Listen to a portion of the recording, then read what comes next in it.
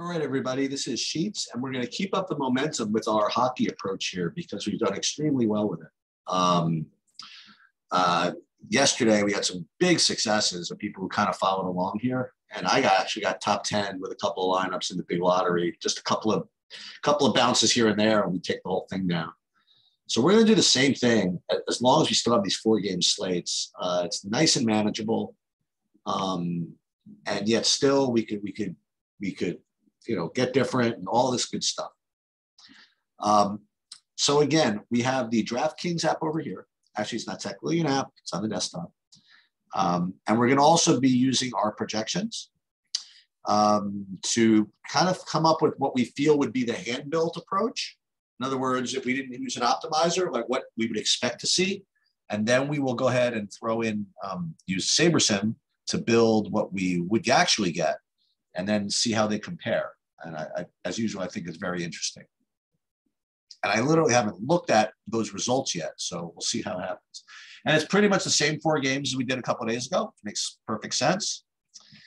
And the first thing I'll notice is, let's take a look at the total again. And we'll do the same thing. We'll use SaberSim, we'll look at the total, and then we'll go back to my sheets and then go back to SaberSim to build. And this is rule number 1 with content creation, is always check your technology before you start your stream. Otherwise, what you run the risk of having to do is a long sentence to prolong. There it is. Okay. So once again, you'll see the Carolina-Boston total being a little bit bigger than the others. You got that being 6.5. And then you have Toronto, Tampa, a little below it at like 6. And then Minnesota, St. Louis about 6. And LA Kings, Edmonton about 6. And with respect to the individual teams, you have, once again, Carolina with a 4.5. And then, pretty much everybody's about 3, except Edmonton's got 3.4. And the Kings are a little bit worse. So you'd expect to see, again, Carolina being, probably being the top projected team, with probably Edmonton next. But let's just see if that actually happens. And then we'll also see how, maybe ownership kind of plays in. So the first thing I'll look at, I'll bring my sheets over here, is the first thing I'll notice is that unlike the other day we had all this Carolina that was just jammed at the top of the projections. And in addition to that, they were extremely high owned. And we remember we went back and forth on whether the ownership was correct or not. And then we paired it down a little bit as we got closer to lock. Turns out fading Carolina was the right play anyway. And in a situation like today, where it's certainly looking like Carolina's going to get that pretty high ownership, and given the fact they don't look, that great. They look fine, but it's not like they stand out. Like I'm looking here, I would say, okay, you can use Trocheck, and then you got to go all the way down here to Aho and Trevenian.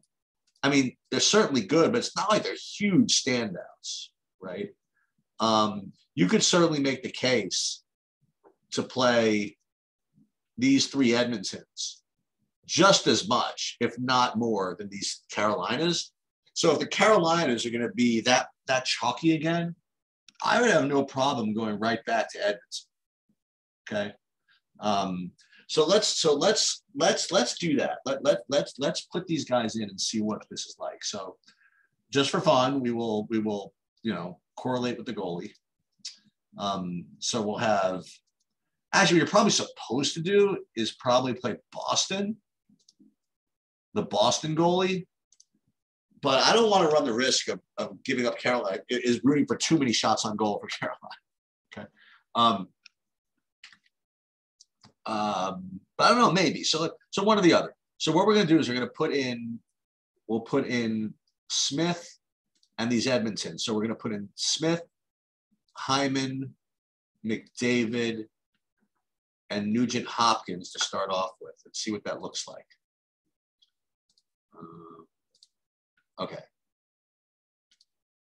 McDavid, Nugent Hopkins, and who did we say? Hyman. And when we put in Mike Smith, like for example, I mean, you could do this like pretty easily. So what I'd probably do is probably look for a fourth Edmonton. Don't worry too much about the projection. Make sure that it correlates. You know, whether it be Draisaitl for power play or Kane on the wing. I mean, any of them are fine. As a matter of fact, I mean, I wonder if you could do them all. Probably not, right? Like if you put Kane over here, and then you put in, can you do all this? Probably.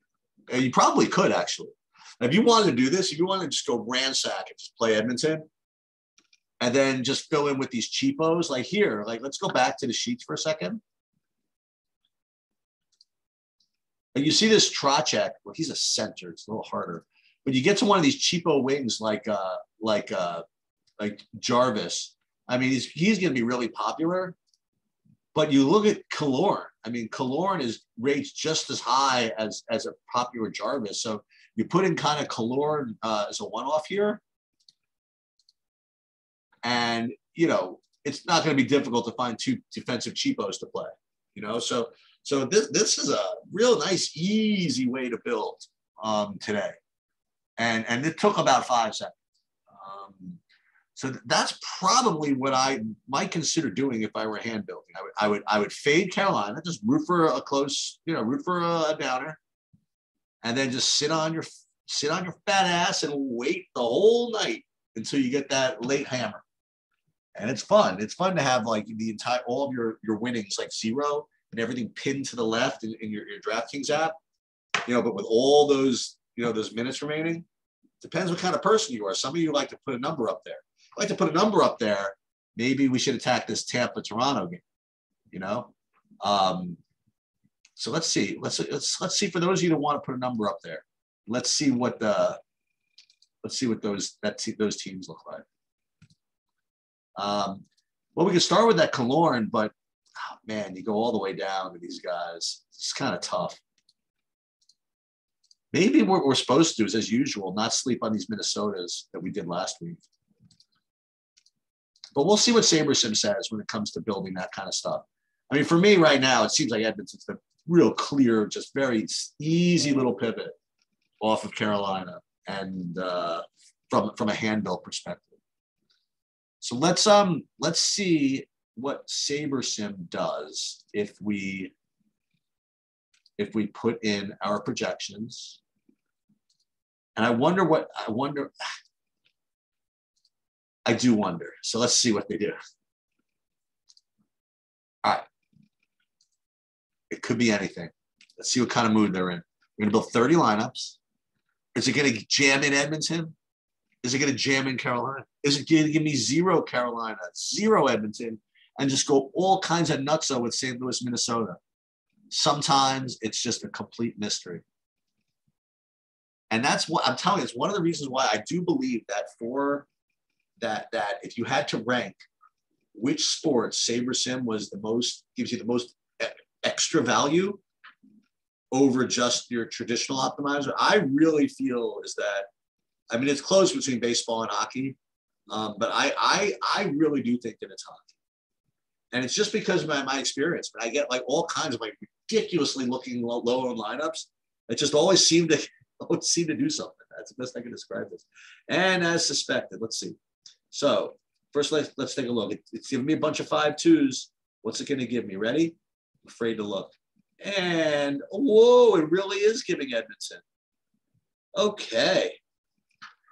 So Edmonton, and then there's Toronto, like last time, St. Louis, and almost no Carolina. Let's go. Now, the only thing, though, is that, again, these ownerships are very efficient. I mean, like they're making Carolina like they're going to be 80% owned, which is why we're going to play 0 of them pretty much.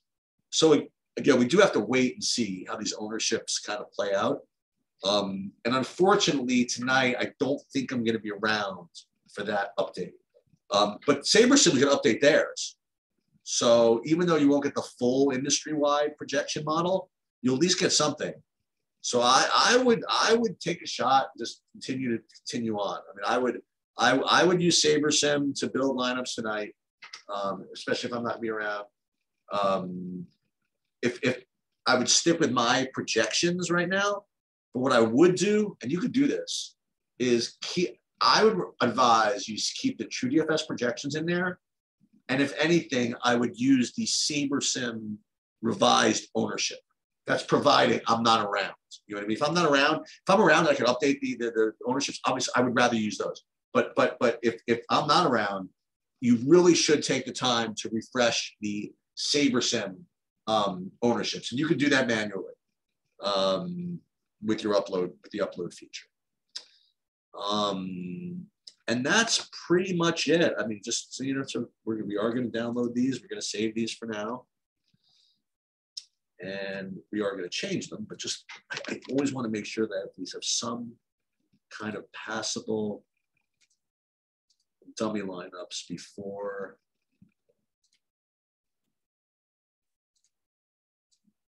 I move on.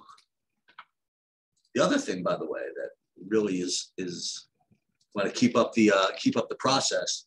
One way apparently to do well in hockey is to just basically skunk the entire tennis slate. And I'm well on my way of doing that today. So if that's the case, then maybe, you know, correlation does mean causation, and we will be able to get there. All right.